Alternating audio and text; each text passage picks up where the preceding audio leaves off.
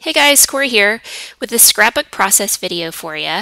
This is the first one I've done in a really long time, and I'm kind of testing the waters out to see how it goes, to see if I start making them on a little bit more regular basis.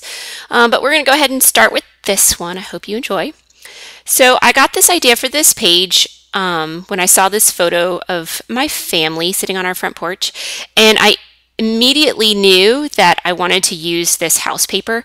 I was actually cleaning out some stash, which I don't have a lot of, but I ran across this paper while I was cleaning things out, and it kind of stuck with me. So then when I saw this photo, I was like, oh, you know what? These little houses would be perfect for this page. So all I'm doing is I cut out 7 of these little houses, and that is going to be kind of like the main embellishment on this page. So I lay out my little houses, and then I add some foam adhesive to a couple of them because there's not really enough space. So I want to not only add some dimension, but also get it so that they can kind of overlap.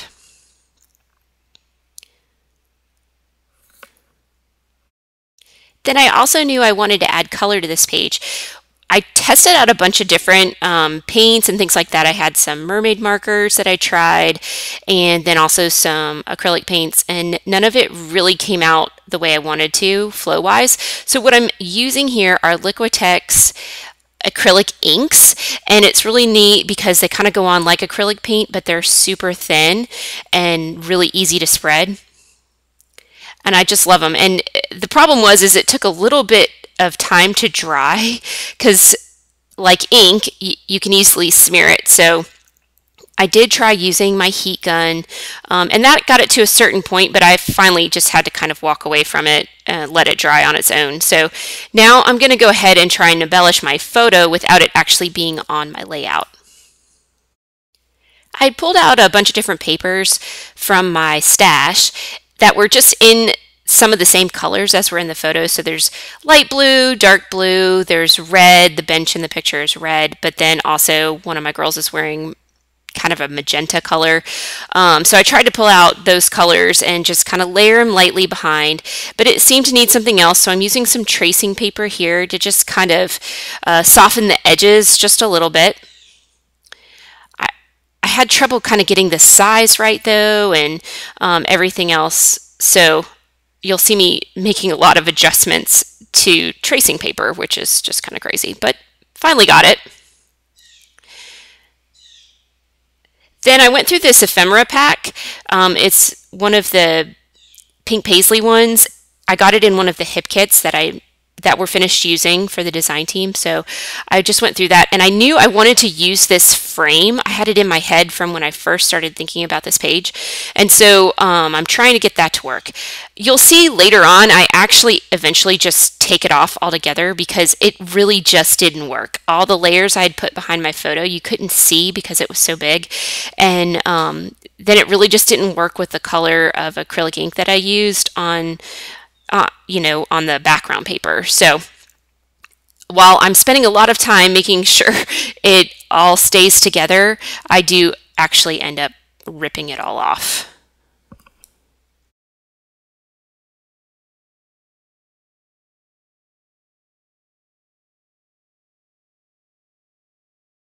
So I'm finally back to my background paper, and it still wasn't all the way dry. There were still drops that were just not really finishing drying up. So I was real gentle about putting my photo down.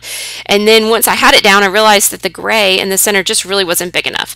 So I went back with my brush and the inks, and the brush was a little bit damp, and so it was really neat because it actually picked up some of those colors that weren't all the way set. And then as I kept going, I realized that there was more that it just kind of pulled out. So just using water on the brush, I just kind of go over it and spread the color out just a little bit more. It makes it a little bit watery, and that's really, I think it just made it look really beautiful. These acrylic inks are really cool because when they're not set, they kind of spread more with water, just like watercolors would, but then once they are dry, they are permanent. So I'm still trying to work with this frame. I use small little pop dots all around so that my photo didn't lay so flat on the back of it, on all those embellishments, but eventually the frame just had to go. So later that day, I've got this, and I'm going to start. My background paper is completely dry, and I can go ahead and start embellishing my page. The first thing that I wanted to make sure to do was to get the little houses and my photo down on the page so that they wouldn't move and I could embellish all the way around. So I'm just gluing all these things down. I do use hot glue. I used to use hot glue. I still use hot glue. I like how it sets really fast and I don't have to worry about things moving around. I don't know if it's archival safe or acid free or anything else. I'm not really sure, but you know, I kind of figure my kids are not necessarily going to want all of these pages anyhow, so oh well. So I'm adding some stickers just here and there. These are from old packs years ago, but they're still good. And what I did was I actually peeled off a bunch of stickers and I put them on just regular paper, and then I'm cutting out the paper. I did that because I didn't necessarily want the stickers to stick all the way down. Once I was using them as an embellishment. I kind of wanted to be able to curl them a little bit so that they had a little bit of dimension, and I found that just sticking them on paper and then cutting it out around the paper works really great. Now the stickers were really old, so the adhesive wasn't very good anymore anyhow, so I was actually able to peel them off the paper then and put them and use them as a sticker. I think I did have to add some hot glue just to make sure. The next day I came back to finish this page, and what I did was cut out the word love from another sheet of pattern paper and used pop dots to go ahead and get that down on the page. And then I'm going to add my title. I love this font. It's a Hip Kit exclusive. I don't remember what month kit it came with, but I know we've used that font before. But I just absolutely love it. I just think the script is great.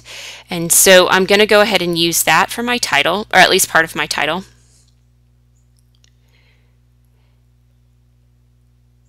How I usually get my title down is I put it on this little ruler, and then I can put the letters on the ruler, and then I can get it to where I want and just kind of easily peel it off. These letters were so small that I had to kind of move them individually instead. But then to make sure it's all on there really well, I always stitch down my titles or adhere them extra, because I hate going in and seeing a page protector with a bunch of little letters floating around on the bottom. Of course, right now I don't have any page protectors, but some point again I will, and I don't like to see my titles down on the bottom of the bag. So I'm just going to keep embellishing with a few things here and there. These are some exclusive buttons from one of the old Hip Kits. I'm just trying to keep with the color scheme of blue, and then I've also got some black in there.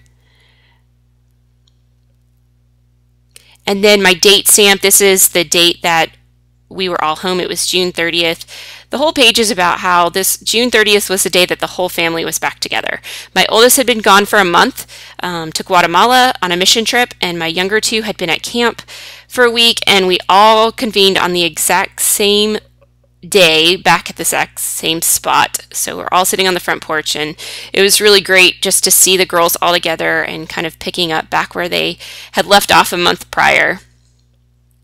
And even though my oldest is away at college, the month in Guatemala was definitely different because we didn't really get to talk to her because she was so far away, and it was, she didn't really have a lot of cell coverage or anything else where she was. So I'm just looking for embellishments here and there. In all fairness, I love embellishments so much that sometimes I have a hard time knowing when I just need to stop.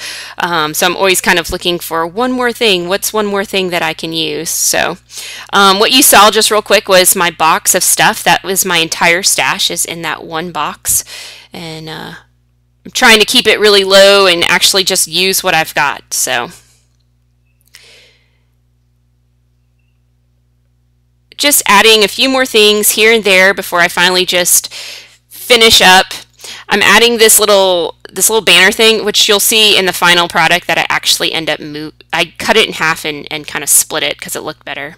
And then some journaling about the day. So that's it, guys. That's my page. Everyone's Home, that's what it's called. Here's some details. I hope you enjoyed it. Leave me any questions that you have, and I hope the videos get better and better. So thanks for bearing with me on this trial, and I hope to see you again soon.